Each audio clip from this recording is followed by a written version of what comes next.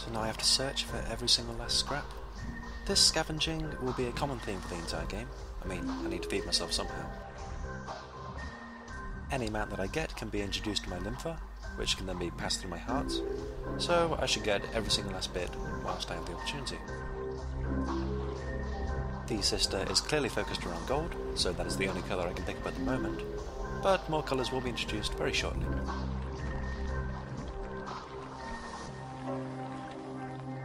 Now fill your heart fully.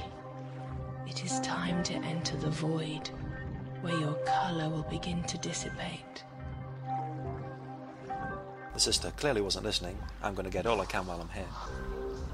The very fact that I'm in a sister's chamber has a couple of quirks to it. First of all, I can run whenever I want to, using a select key. There are no enemies here. I'm fairly sure there are some more plants around here somewhere. Fill your heart to bursting. Take colour from your memory and carry it to your heart, as I showed you. Delicious. I think that's about it. Oh no, one more here. Oh, I used too much, and the excess has bounced out of me, sits here on the ground. So, I need to pass them into my heart, and as shown before was for display purposes only. And there we go.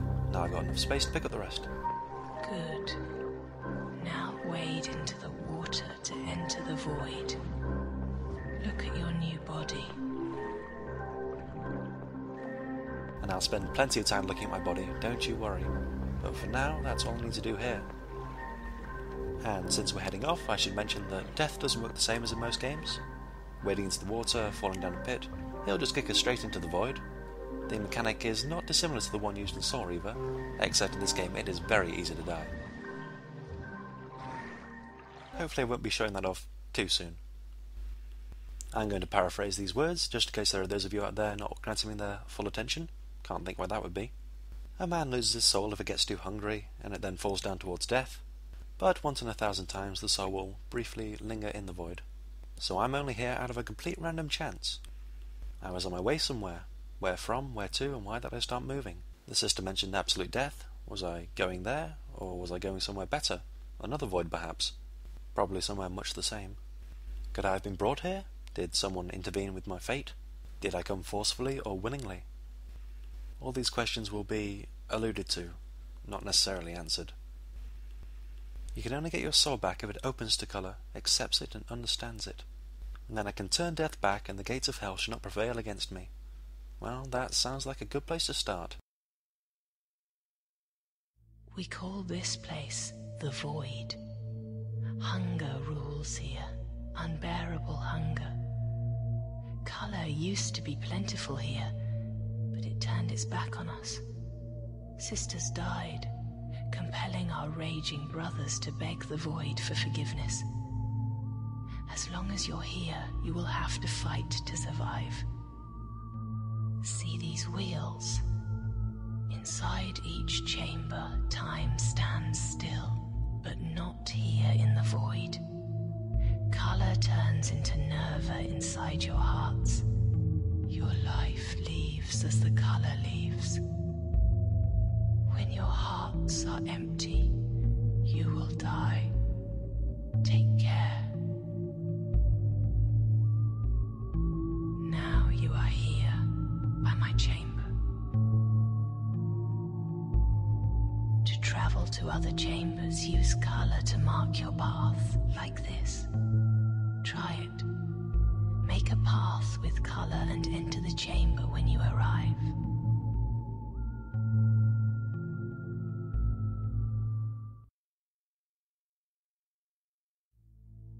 So, here I am in the void. This is essentially my world map.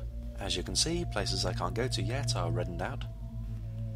So I can enter these three chambers, for now, garden, reservation and mine, plus the aided, which serves no purpose to me right now. I've taken the time down to its lowest setting. As you can see up here, it gradually ticks down.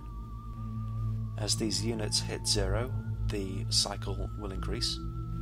Each cycle is like a day. As they pass, events will occur.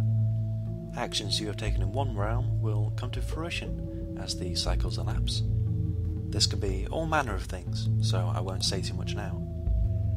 I've arrived here entirely by chance, so it makes sense that the world happens around me, and I am pretty much entirely incidental to it. So down here I've got my health. At the moment it's fleetingly small, but that's actually the maximum I can have at the moment.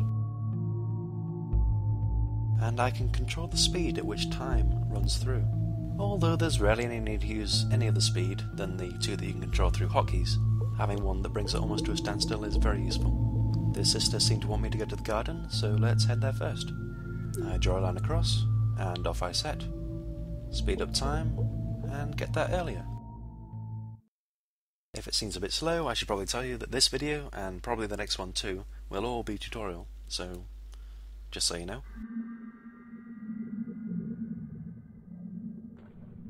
Chambers like these are gardens. You can grow colour here by yourself. Any colour, and as much as you want. Approach a tree and touch it with a drop of colour. I've been using the time she's been talking to pick some colour up. There'll be plenty of it, so there's no use showcasing anything in particular. I am the colour of your dark fear death. There is no death in the void. And now the colour is whispering to me, and things have been so normal so far. And it's saying there's no death in the void, and I know for a fact that's not true, so off to a bit of a suspicious start. By running around and holding down the right mouse button, you can pick up everything as you move, so there's no need to center yourself and aim properly, as it can get quite finicky. At the moment I'm only getting emerald and gold, which is quite interesting. They are the two colours which are of most use to me right now. I've seen crimson, amber, silver in this first chamber. Especially the silver there is quite remarkable. It tends not to occur naturally. It's all delightfully random, where it is and how much of it there is. And here it's teaching me how to go into the camera obscura of the tree. And again, you don't have to use that much. You can activate anything using the tiniest flick of paint. In fact, it could even be a waste. I could do some tests, but I don't really feel it being shortchanged right now. And now it's time for a glyph tutorial. A heart grants you the knowledge to handle colour. Colour doesn't like to be wasted. Your first and most important heart is the donor glyph. This is forbidden knowledge and punishable by death. It is the ability to give, to rip colour out of yourself and turn the dead into the living. Revive the tree. And remember, the more you give, the more the tree will give back to you. Each glyph comes with an example of how you're supposed to draw it, and this one is in fact extremely useful. This one down here isn't quite so good. What it really needs is a strong downward stroke to start off with. The control key brings up the palette, and then you can paint with the mouse, so if you're in danger of screwing it up, you can just let go of the palette key and save yourself from any waste.